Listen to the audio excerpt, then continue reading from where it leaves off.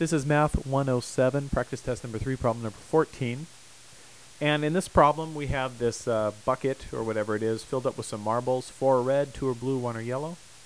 We're going to assume that there's an equally likely chance of drawing any of these at random.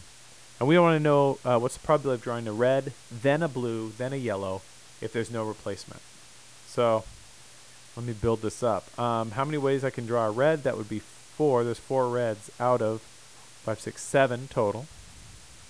Now I'm going to assume that happened. So now there's only 6 left in there. But there's still 2 blues. I'm going to assume that happened as well. Now there's only 5 left in there. Because remember, I'm not allowed replacement. And there's 1 yellow.